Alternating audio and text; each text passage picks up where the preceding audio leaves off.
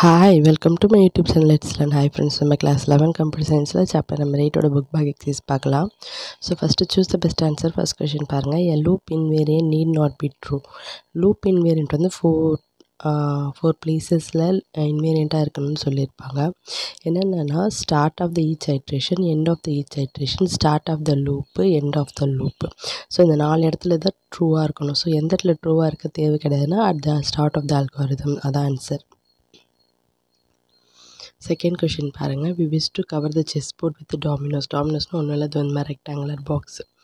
ஓகேங்களா, 2 rectangular box, square பாக்ஸ்னு கூட வச்சுக்கலாம், 2 square box. A number of black square and a number of white square covered by dominoes respectively. Placing a dominoes can be modeled. அதாவது இந்த டாமினோஸை use பண்ணி ஒரு black ஸ்கொயரையும் ஒரு white ஸ்கொயரையும் நம்ம cover பண்ண போகிறோம். இங்கே பாருங்கள், ஒரு எக்ஸாம்பிள் பாருங்கள். இது நான் வந்து 6x6 எடுத்திருக்கேன். ஓகேங்களா, இப்போ ஒரு பிளாக்கு ஒரு ஒயிட் இந்த மாதிரி என்ன பண்ணணும், 8x8ல் ஃபுல்லாக கவர் பண்ணணும். ஸோ அப்படி கவர் பண்ணும்போது அட் அ டைமில் என்ன நடக்கும்னா ஒரு பிளாக்கு ஒரு ஒயிட்டு. ஸோ அப்போ என்ன ஆகும்னா ஒரு வாட்டி ஒரு பிளாக் இன்க்ரிமெண்ட் ஆகும், ஒரு ஒயிட் இன்க்ரிமெண்ட் ஆகும். ஸோ ஆப்ஷன் ஏ வந்து B = B+2, 2 பிளாக் இன்க்ரிமெண்ட் ஆகுது. ஸோ அது தப்பு. So at a time 2 white ஆகாது. என்ன ஆகும்னா பிளாக்கில் ஒன்று ஆட் ஆகும். ஸோ நம்ம இப்போ எடுத்துகிட்டு போய் இங்கே பக்கத்தில் வைக்கும்போது பக்கத்தில் இப்போ ஒரு பிளாக்கு பக்கத்தில் என்ன இருக்கும், ஒயிட்டு தான் இருக்கும். ஸோ இந்த டாமினோஸை நம்ம எடுத்துகிட்டு போய் ப்ளேஸ் பண்ணும்போது ஒரு பிளாக் ஆட் ஆகும், ஒரு ஒயிட் ஆட் ஆகும். ஸோ பிளாக் = ஒயிட் கிடையாது. ஸோ அப்போ ஆன்சர் என்னதான், B, W = B+1 W+1 அவ்வளோதான்.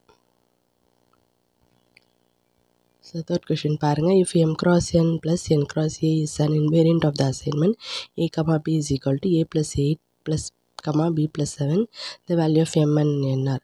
அதாவது இன்வேரியன்ட்னா என்ன, நம்ம இந்த ப்ராசஸ் பண்ணுறதுக்கு முன்னாடி நமக்கு கிடைக்கக்கூடிய வேல்யூவும் இந்த ப்ராசஸ் பண்ணதுக்கப்புறம் கிடைக்கக்கூடிய வேல்யூவும் ஈக்குவலாக இருக்கணும். ஸோ அந்த மாதிரி எந்த கொடுத்துருக்குற ஆப்ஷனில் எது சூட்டபிளாக இருக்கும் அப்படின்னு கேட்குறாங்க. ஸோ நம்ம என்ன பண்ணலாம், நம்மளே ஏக்கு ஒரு வேல்யூ, பிக்கு ஒரு வேல்யூ எடுத்துக்கலாம். இங்கே என்ன கொடுத்துருக்காங்க, ஏ வந்து 8 இன்க்ரிமெண்ட் ஆகுது, பி 7 இன்க்ரிமெண்ட் ஆகுது. ஓகேங்களா, ஸோ பாருங்கள், ஃபஸ்ட்டு நம்மளே அசியூம் பண்ணிக்கிறோம் A1 B1 அப்படி எடுத்துக்கிட்டோன்னா, ஸோ எம் ஃபஸ்ட் ஆப்ஷன் எடுத்துக்கலாம். ஃபஸ்ட் ஆப்ஷனாக எம் வந்து 8 n 7. So M 8 n 7னா so 8 × 1 + 7 × 1 நமக்கு 15 கிடைக்குது. இதுவே நம்ம இன்க்ரிமெண்ட் பண்ணுறோம், ஏ வந்து 8 இன்க்ரிமெண்ட் பண்ணி பி 7 இன்க்ரிமெண்ட் பண்ணி நம்ம ப்ராசஸ் பண்ணும்போது நமக்கு அதே 15 கிடைக்கல. ஸோ ஓகே, ஃபஸ்ட் ஆப்ஷன் கிடையாது. So second option m = 7 n = 8 -8 எடுக்கிறோம். ஸோ இதில் A1 B1 கன்சிடர் பண்ணால் நமக்கு -1 கிடைக்குது. இதுவே ஏயில் வந்து 8 இன்க்ரிமெண்ட் பண்ணுற, பியில் வந்து 7 இன்க்ரிமெண்ட் பார்க்கும்போதும் நமக்கு என்ன கிடைக்குது, -1 கிடைக்குது. இதுவே நீங்கள் ஏக்கு பிக்கு வேறு எந்த வேல்யூ வேணாலும் கொடுத்துக்கலாம். ஓகேங்களா, ஸோ பியில் நமக்கு கிடைக்கிது. ஸோ நம்ம மீதி 2 ஆப்ஷனும் செக் பண்ணுவோம். ஓகேங்களா, இப்போ சியில் வந்து எம்முக்கு 7 என்னுக்கு 8. ஸோ அது கொடுக்கும்போது ஃபஸ்ட்டு 15 கிடைக்கிது. இதே நம்ம இன்க்ரிமெண்ட் பண்ணிவிட்டு நமக்கு வந்து 15 கிடைக்கல. ஸோ ஃபோர்த் ஆப்ஷன்லேயும் எம்முக்கு வந்து 8, என்னுக்கு வந்து -7 கொடுத்தா 1 வருது. இதே நம்ம வந்து இன்க்ரிமெண்ட் பண்ணிவிட்டு நம்ம வந்து வேல்யூஸ் அசைன் பண்ணால் 8 × 9 என்னது 72, 7 × 8 வந்து 56. ஸோ இது நம்ம வந்து not equal to 1. ஸோ அப்போ என்ன தான் ஆன்சர்னால் m = 7 n = -8 தான் நமக்கு என்ன எப்படி இருக்குன்னா இன்வேரியண்ட்டாக இருக்குது. ஓகேங்களா, புரியுதா? ஸோ நெக்ஸ்ட் கொஷின் அதே மாதிரி நம்ம சால்வ் பண்ணி பார்த்துட்டு எது வந்து நாட் இன்வேரியண்ட்டுன்னு சொல்லணும். ஓகேங்களா, so m mod n, so 2 தான் இன்க்ரிமெண்ட் ஆகுது. So m mod n correct தான், n mod 3யும் கரெக்ட், ஏன்னா n 3 இன்க்ரிமெண்ட் ஆகுது. ஸோ n mod 3யும் கரெக்டு தான். ஓகேங்களா, next 2x m -3x n correct தான். அப்போ எது தான் ஆன்சர் தப்புனா 3x m - 2x n தான் வந்து இன்வேரியன்ட் கிடையாது. நம்ம முன்னாடி அசைன் பண்ண மாதிரி வேல்யூஸ் வேணால் அசைன் பண்ணி பாருங்கள். இதுக்கு ஒருவேளை உங்களுக்கு அசைன் பண்ணி வேல்யூஸ் எதாவது புரியலைன்னா இந்த ஃபோர்த் சம் சொல்லுங்கள், நான் தனியாக இதுக்கு ஒரு வீடியோ போடுறேன். நெக்ஸ்ட்டு ஃபிபோனசி சீரிஸ், ஏன்னா இது முன்னாடி தேர்ட் சம் மாதிரி தான். ஸோ நீங்களே ஒர்க் அவுட் பண்ணி பாருங்கள்.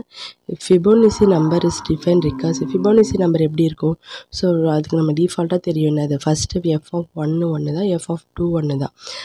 அதுக்கு அடுத்ததெல்லாம் என்ன ஆகும், அதுக்கு முன்னாடி இருக்கிற 2 நம்பர் ஆட் பண்ணிக்கிட்டே போகுமா, அதுதான் கொடுத்துட்டாங்க. f(0) வந்து 0. ஓகேங்களா. இப்போ நம்ம f(2) எப்படி கண்டுபிடிக்கணும்னா f(1) + f(2) அதுக்கு முன்னாடி இருக்கக்கூடிய 2 நம்பர் ஆட் பண்ணும்.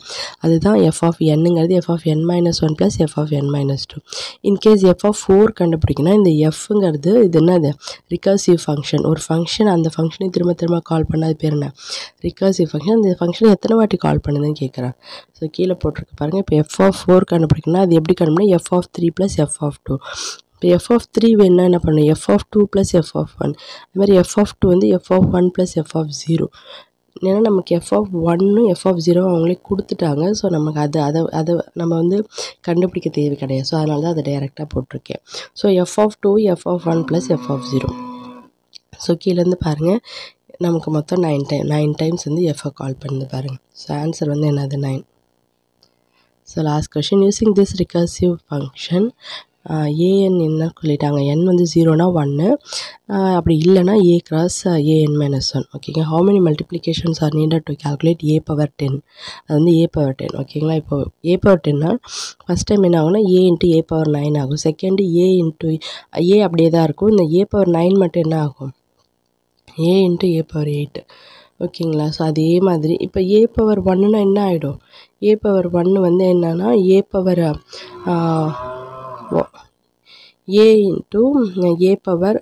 a^1-1 வரும். அப்போ a^0ன்னு வந்துடும்.